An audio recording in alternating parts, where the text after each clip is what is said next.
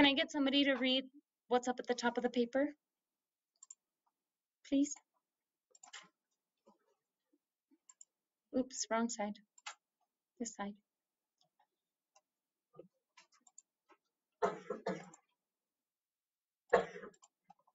Can I get somebody to read this up here?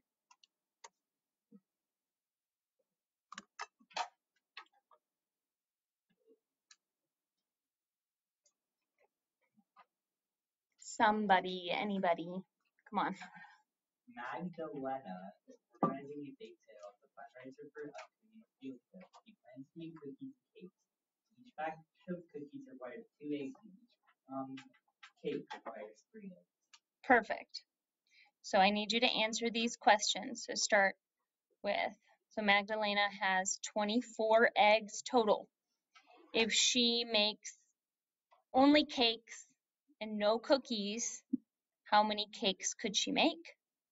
And then the opposite, if she makes only cookies and no cakes, how many batches of cookies would she make? And then figure out if she's making 6 batches of cookies, how many cakes could she make? Then you're going to write an equation for it, graph the equation, and then answer number 6. So let's take 10 minutes or so. Try and work on it on your own.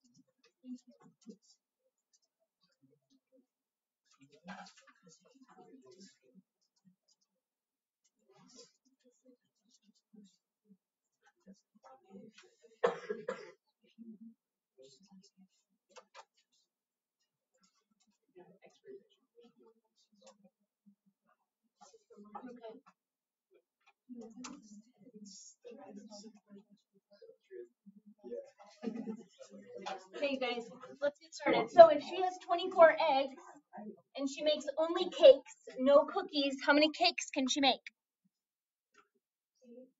Why? Yeah, 24 divided by 3 gives us 8. Yeah, perfect. Or you can add 3 or add 8 3 times, then you'll get to 24. Perfect. So 8 cakes. And what if she makes only cookies, no cakes? Why? Yeah, perfect. Divide 24 by 2, and we'll get 12 batches of cookies.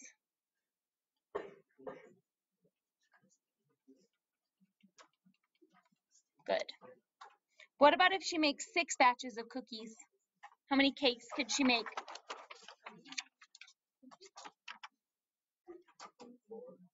Why 4? Well, why 12?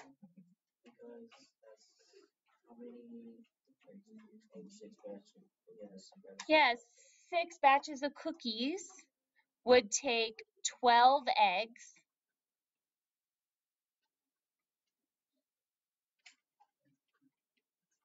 Right? And if I take my 24 total eggs minus the 12 eggs that I used for cookies, I'd end up with 12 left over. So I have 12 for my cakes. And I use 3 eggs for every cake. So I just take 12 divided by 3 and I get 4 total cakes. 4 cakes. How about an equation to model this? What do we got? Anybody? Anybody? Anybody? An equation.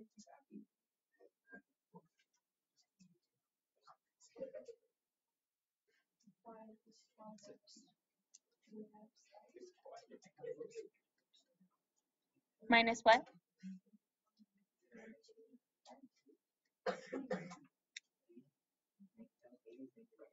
Yes, but that's our slope-intercept equation, and we'll get to that in number 6, which is good. But I want to write this in standard form. Standard form. Perfect.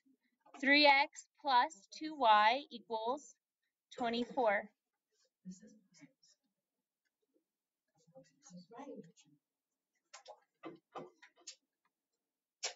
This is our standard form of a line. And what this is saying is like that 3x plus 2y tells me all my different combinations of x and y. And then that 24 is what we're calling a fixed sum, a fixed amount.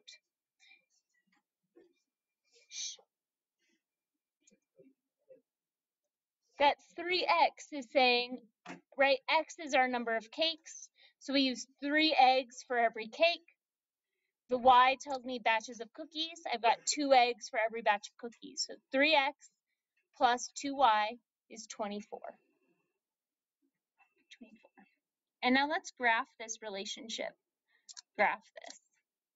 So I haven't told you how to graph a standard form equation yet, but in numbers 1, 2, and 3, you have 3 different points that are on the line. And if we have 3 points on the line, then we could graph the line. So in number 1, it said if we make 0 cookies, how many cakes could we make? 8, right?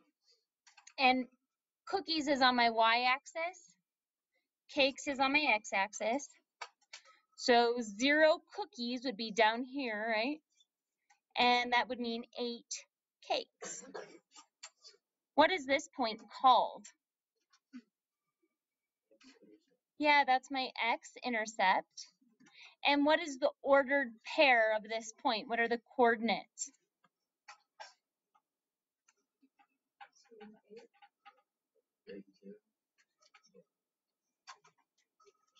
Yeah, 8, 0. 8, 0. And then what about number 2? What does number 2 tell me?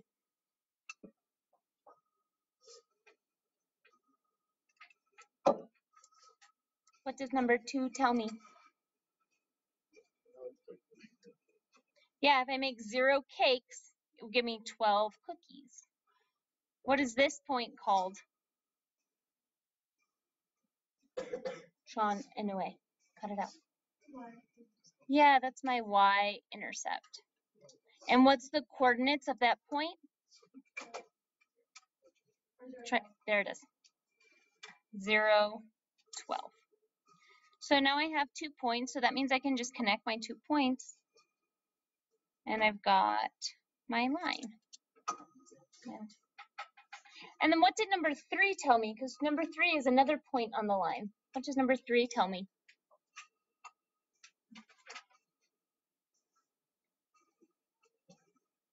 What does number 3 tell me? What did we learn in number 3? Yeah, if I have 6 batches of cookies, I'm going to have 4 cakes. There we go. That's another point on my line.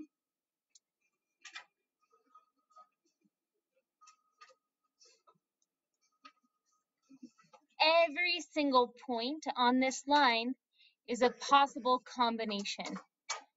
Not all of those combinations are going to make sense because I can't really make like, I mean, I guess I could make half a cake. I could make like a mini cake or something, but right, the whole numbers make more sense. And then what about this? Do we agree that this equation is the same thing as this equation? Yes. Why?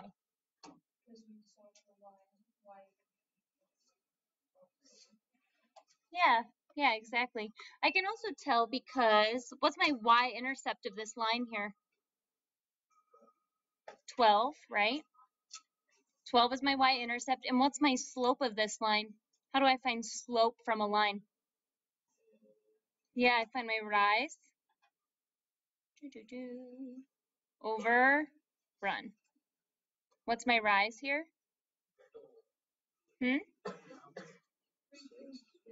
-6. What's my run? Look at your units. 4. So my slope is -6 over 4. How does that simplify?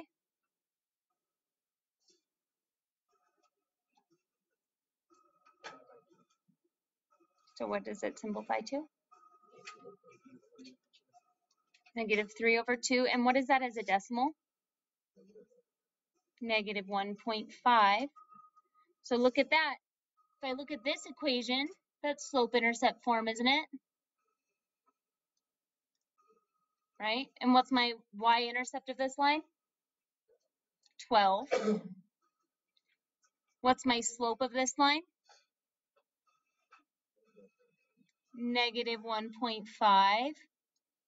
So slope of -1.5, y-intercept of 12. I know that that's the same thing. But just as Tian said, we could also solve for y, and that would get us back here too. So let's just do that real quick. So I've got 3x plus 2y equals 24. If I want to solve for y, what do I need to get rid of?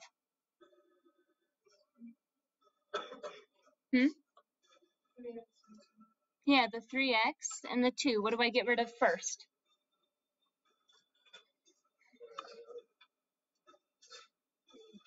The 3x. What's the opposite of a positive 3x? So I subtract 3x from both sides. And I end up with 2y equals 24 minus 3x. And then what's my last step to solve for y? Divide everything by 2. And I end up with y equals 12 minus 3/2 x, or y equals 12 minus 1.5 x. Either way, that's the same exact thing. So just because two equations look different doesn't mean they're not the same thing. They can be equivalent equations. Can we flip over to the other side, please? And we'll take some notes.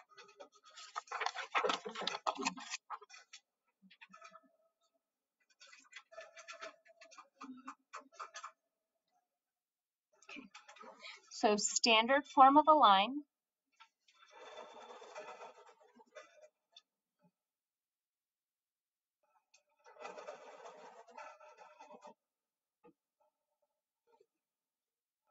shows combinations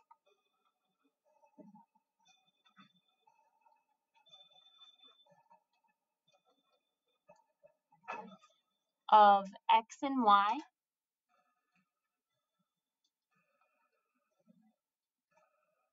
that result in a fixed sum.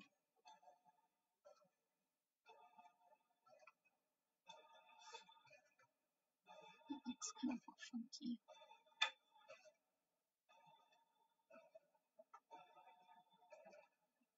That result in a fixed sum.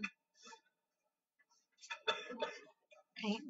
Just like I said, that ax plus by is all my possible combinations of x and y, and then the fixed sum is all by itself on the other side. And the values of a, b, and c are going to be given in whatever problem you have.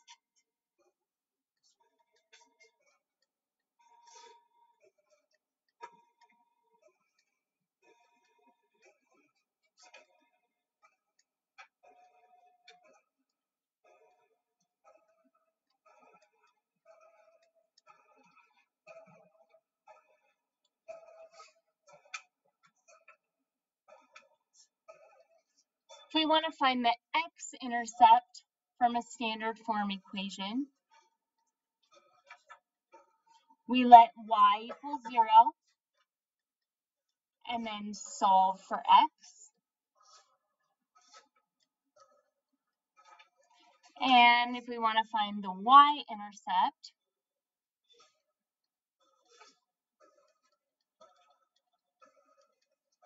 just the opposite, we let x equal 0 and solve for y.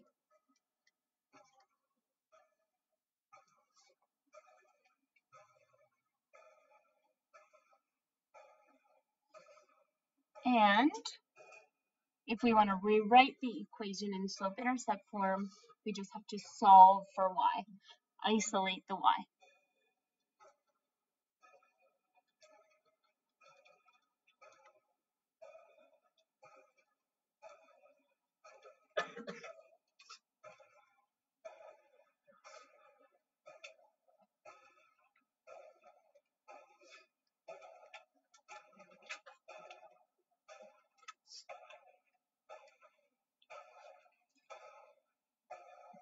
So once we get that written down, and start working on the check for understanding questions. Yes, Soraya. You have a question?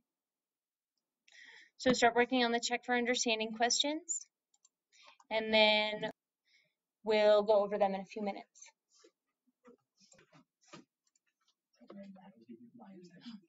No, come back.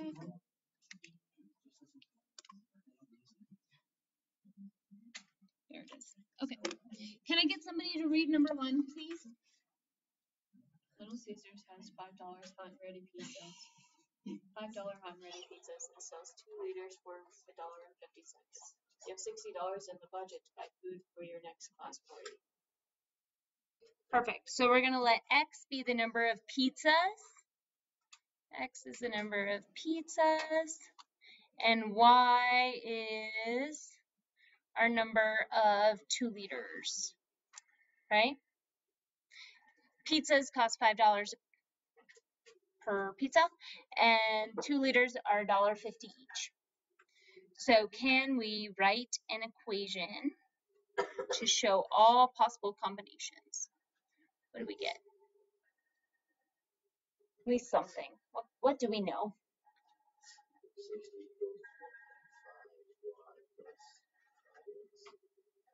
Perfect.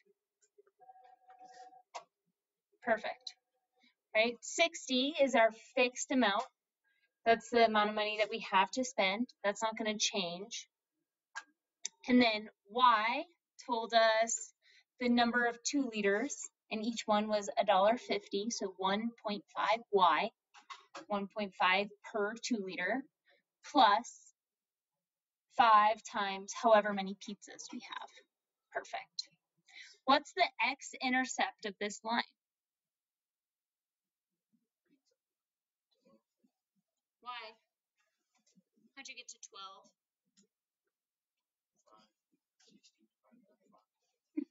What does it say at the top of your paper to find the x-intercept?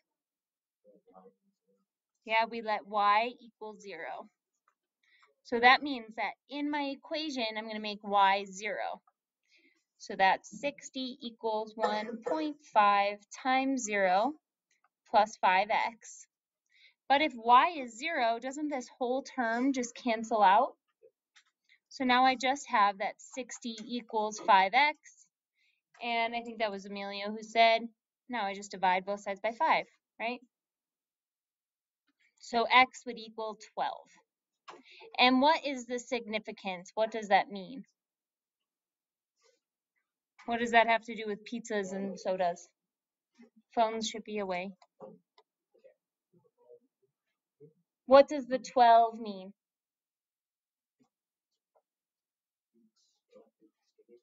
Huh? Yeah, it's a maximum amount of pizzas that we could buy. If we bought zero soda, then we could buy 12 pizzas. Wouldn't there be tax? So 11 pizzas? That's a good point. We're going to pretend like we live in a world with no tax. There's no tax rules for roads, for bridges. I'm not saying I agree. I'm just saying we're going to pretend. And actually, there are some places that don't charge tax on food. No, because they charge in Nebraska, they don't charge tax on food. Yeah. They charge on other things, so they make it bad. No, because it's not like the company is keeping the tax money. So they don't have to make up for that. Is there tax on like gas and stuff? Mm-hmm. Mm-hmm. I think so. I just got to Yeah, no, because you watch it at the pump and it's not like they add tax at the end. So it's probably built into the price per gallon. Because they have to charge tax on gas. There's no way that they couldn't. I don't know though. You'd hope so. If we're spending that much money on gas, that's a big money maker.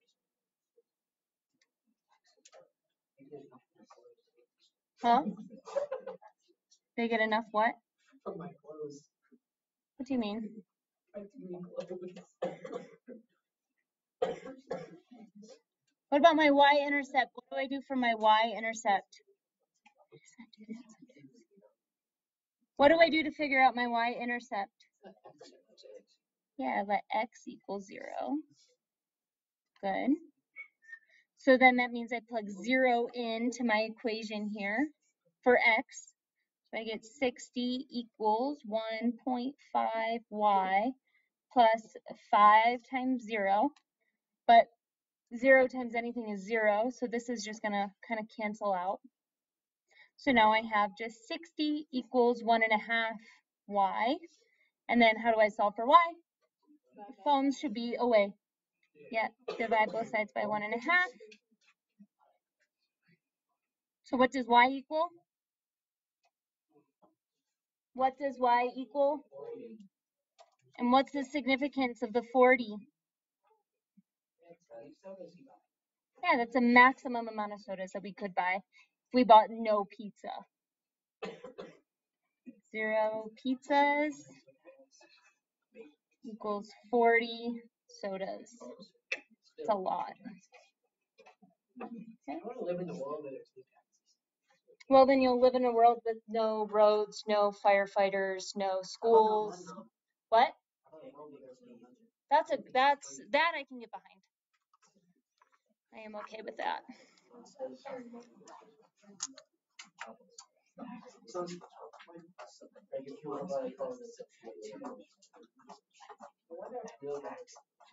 Hmm?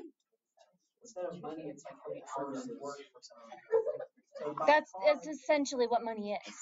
Well, everybody's instead of having the currency, Just go back to a barter system. like 1,000 hours of work. Then you're really going to need your algebra.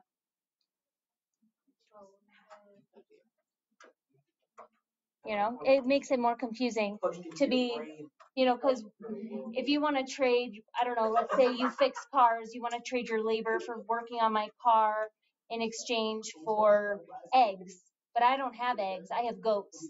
So now I have to trade in my goats for eggs and then trade you eggs for your labor. You know what I mean? And that's why we have money, is to like simplify that process. But it's obviously not worked out well.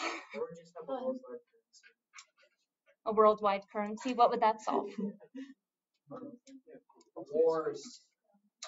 I don't think we would solve wars if we all just use the same amount of money. Because it would still be people trying to get more money, you know? The currency's worth more. Yeah. Yeah. It's more like resources though, isn't it? Like that's why we've been fighting wars in the Middle East for a long time. We're just fighting for oil. Yeah, try stealing those yachts off of the billionaires. They're not going to be too happy. Everybody gets a yacht. I don't disagree. Just saying. The whole ocean is built of yachts. Well, that's it. We don't have enough resources for everybody to have a yacht and everybody to have a private jet and everybody to have, I don't know, EVs or whatever you want. The whole world has the same of everything. Yeah. Huh? Said it would be fun if the whole world had the Why same do we of have to everything. pay taxes? I have no problem if everybody else has everything that they need. I am not bothered by that. I don't know. Like, I feel like if everybody had the same, it's not fun. Yeah, everyone's different. Yeah, but we don't all have to be the same if we like having the same amount of resources. It doesn't mean that we're all the same. Exactly. That's right. It's not logical. Yeah. I mean, I guess you could use them for different stuff. I don't know. Yeah. Yeah. Yeah. All right. We need to get back. Let's finish this. Find the slope and the y-intercept of this line. Did anybody figure out what the slope is? That's it. -3, not the x, just the -3. That's okay. What's my y-intercept? Huh? Yeah. How did we get there? How did we get there? Yeah, you solved it. So tell me my steps. How do I solve this? Add 6x, good.